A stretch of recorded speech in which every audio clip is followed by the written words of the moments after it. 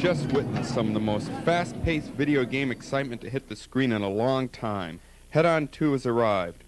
But Gremlin didn't stop building the game there. We knew you wanted more in a video game than just another pretty picture, so we kept building until we had a total game. One with features that save you time and money. Let's take a brief look at the rest of the game and we'll show you what we mean. Let's look inside the game first. Even the operator controls are within quick reach.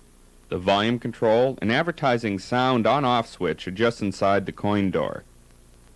And in the back, as you can see, we've kept the components and wiring simple. You can easily get at or remove all the major components. We've even made it easier to select the number of cars with which the player starts the game. The small switch on the logic board does it all. Just a flick of the switch quickly changes the number of cars you desire.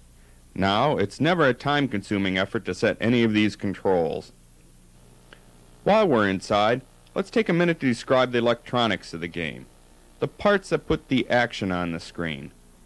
This is our new Video Interface Chip, or VIC logic board. What makes it new? Simple. It's reliability and endurance. And that means lasting power.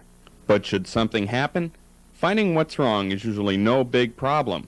There are so many fewer onboard components that it takes much less time to find the solution, and that means a lot less downtime. What else makes your game special? The rugged construction we put into the cabinets so that they withstand plenty of punishment. But we don't stop there. That same durable construction can be found in the player controls as well. And on our new joystick assemblies, we've made them especially shockproof to withstand even the most demanding player. Now, let's look at another built-in feature that is so important in making your game complete, the owner's manual. Briefly, the owner's manual contains the most basic and most technical information about your game, all in one book. From the pages describing game action, to showing you a step-by-step maintenance procedure, to a complete set of easy-to-read schematics, the owner's manual is your built-in guide to your game. It can help you out of almost any tight spot. And finally, we'd like to demonstrate a new set of game test EPROMs, which will be available through your distributor soon. If a game should quit working, these test chips could get it back into order, usually right on location. Here's how they work. First, turn off the game using the safety interlock switch on the back. Then, after removing the first game PROM, plug in the test PROM you desire in that socket. Here we are demonstrating the output test PROM. When it is in the socket, turn the game on and observe the display on the screen.